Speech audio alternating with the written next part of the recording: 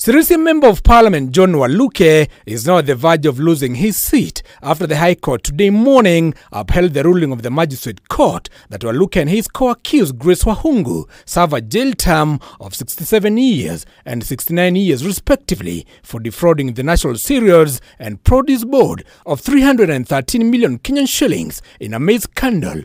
Waluke is serving his third term in Parliament after being re-elected in the August general election on a Jubilee Party ticket. To avoid the jail term, Waluke must pay a fine of 727 million Kenyan shillings, while his business associate Grace Wakhungu has to pay 707 million Kenyan shillings. In the ruling delivered virtually, Justice Esther Maina said the sentence imposed by the magistrate court were within law, saying, and I quote, "After carefully considering evidence, this court came to the conclusion that the appeals have no merit. The criminal charges were proved beyond reasonable doubt."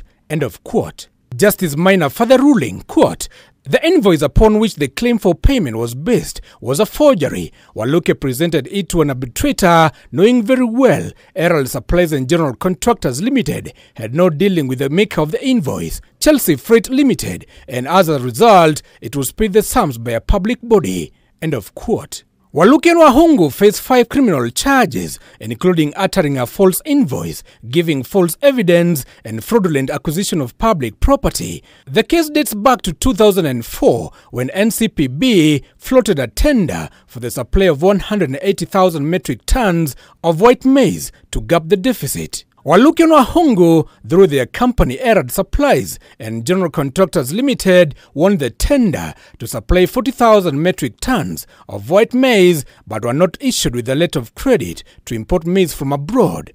The duo, however, did not supply the white maize, despite a sum of 313 million Kenyan shillings from the National Cereals and Produce Board.